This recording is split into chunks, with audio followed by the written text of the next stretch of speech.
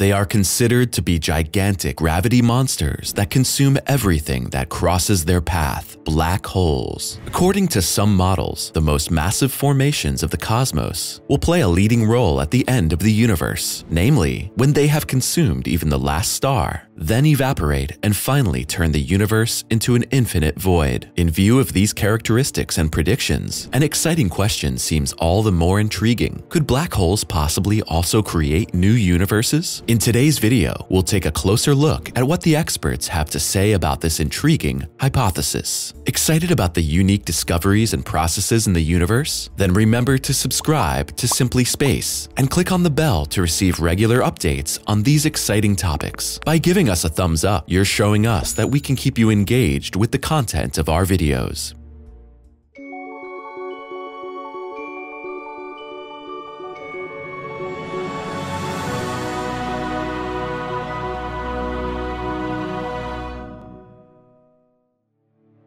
Do black holes create universes?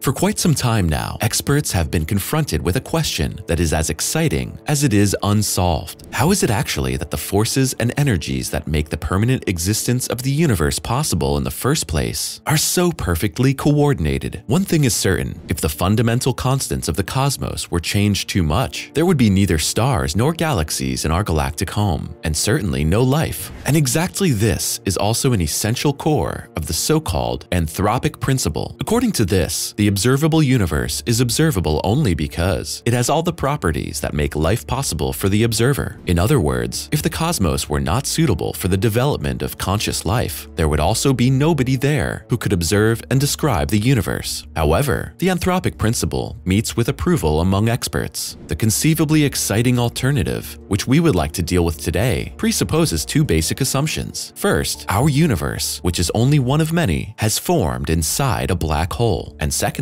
universes are capable of constantly evolving. A look at the perfectly interlocking parameters of the cosmos makes us suspect that our galactic home seems to be practically constructed. Accordingly, the favorable conditions we find on our Earth awaken us in the assumption that the circumstances prevailing on Earth are directed towards a specific goal, the development of life. Those who share this train of thought justify the apparently non-random nature of the universe with a superior force, such as that of a divine creator. Science, however, has a somewhat different answer for this exciting topic, and that is life itself. According to the theory of evolution, living beings have adapted perfectly to the conditions of our blue home planet over millions of years, and not vice versa. Inspired by the mechanism of this biological natural selection, the US physicist Lee Smolin put forward a theory that was to become known as cosmological inheritance. The core of this unique thesis can be summarized as follows. Massive black holes in a universe give rise to new baby universes that can adapt the fundamental properties of their mother cosmos. In this way, therefore, a cosmological evolution sets in.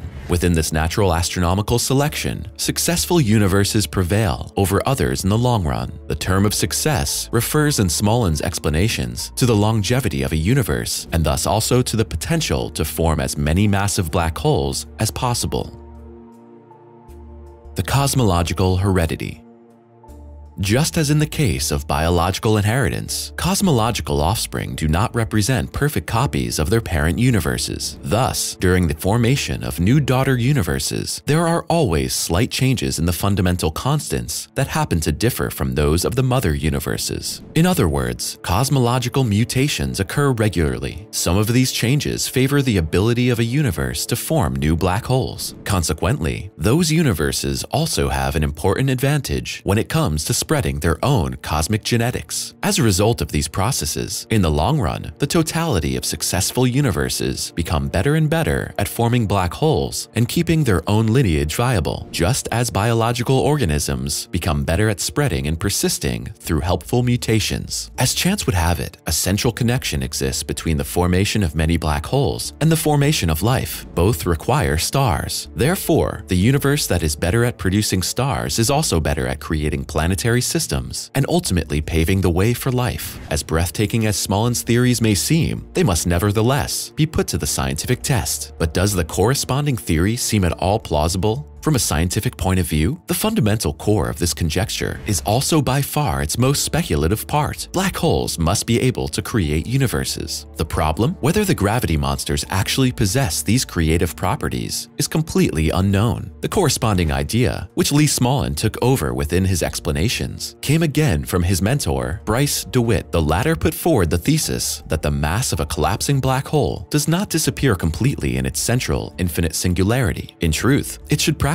bounce off. However, since the corresponding mass cannot pass the event horizon of the black hole from the inside to the outside, it forms a completely new region of space-time, thus finally creating a new universe. The basic thesis of these propagating black holes was taken up and extended by John Archibald Wheeler. Thus, the US physicist suggested that the fundamental constants of these daughter universes might differ from those of their mothers. This was again the point where Smolin started within his work. He devoted himself to the question, what would happen if just those constants were not reconfigured randomly during the reproduction of universes, but were subject only to slight changes, comparable with the genetic mutations which are known to us from the world of biological evolution. However, since the theses of Smolin and his colleagues cannot be verified beyond doubt, let alone confirmed, even the US American himself readily admitted that there was no scientific reason to take the mechanism of reproducing universes for granted. Therefore, this point is primarily about the question, what would happen if the corresponding theory were true? What would be the corresponding consequences, and how could we test them? The origin of black holes.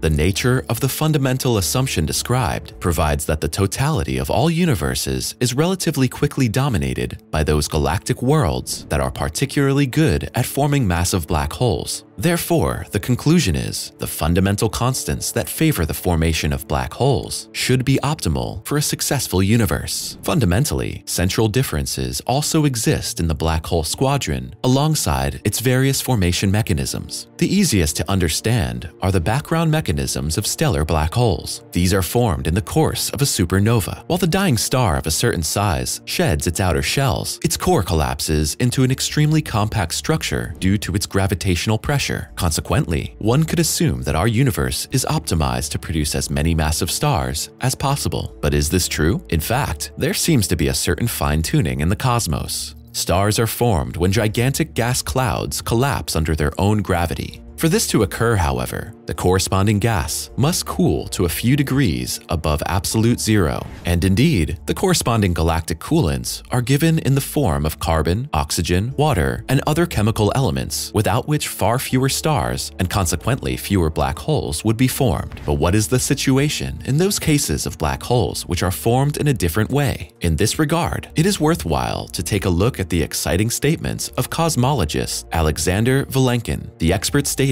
that quantum fluctuations in the distant future will cause black holes to form spontaneously. Thus, assuming an infinite time span, one day, more of these compact entities will emerge than stars. Here, the more space there is, the greater the chances of the corresponding quantum fluctuations favoring the formation of the spontaneous black holes.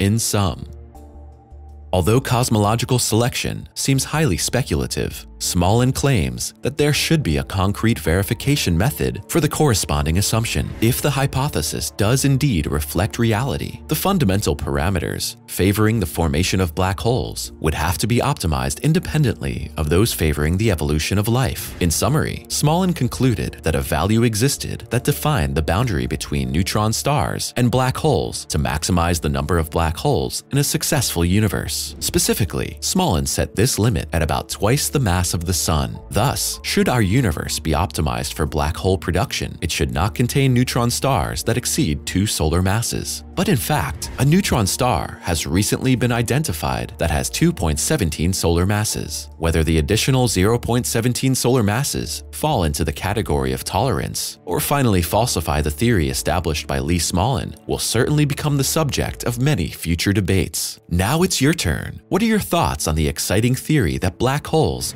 can create new universes? We're already looking forward to your comments. Finally, take a look at the other interesting videos on our channel, which you can access by clicking on one of the thumbnails in the credits. Thanks for your interest, take care, and we'll see you next time.